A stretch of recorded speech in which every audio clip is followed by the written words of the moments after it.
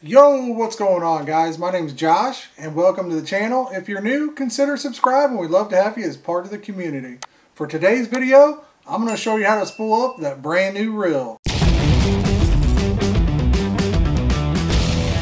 We're going to be demonstrating on one of my Abbey Garcia 6500 Carp Masters. We're also going to be using a handy little tool. This is a line spooler made by Piscifun. If any of you guys are interested in this product, I'll leave a coupon code in the comments below. It will save you 18% off their entire website.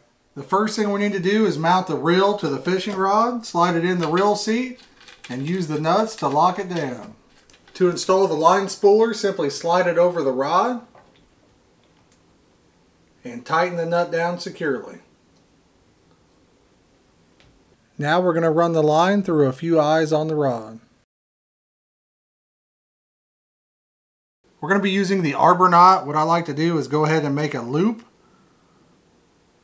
and then take your tag end and run it right back through the loop and pull tight.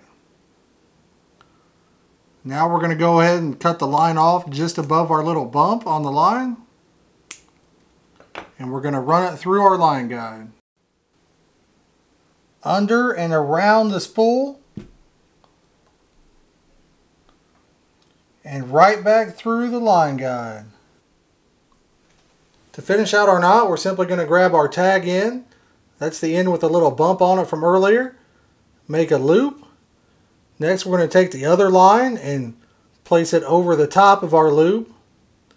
Then we're going to take our tag end and run it right back through the loop.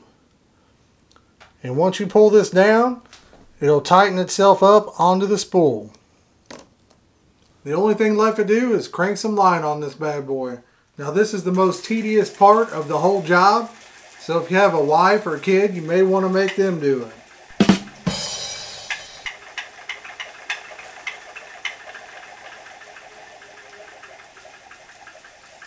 You want to fill your spool to the edge of the lip.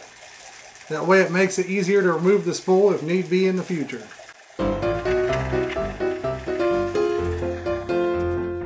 Now that we've got our reel spooled up, it's time to get out there, catch some fish, and have some fun. As always, I want to say thanks for watching. I hope you have a great day. And don't forget to hit that like and subscribe button.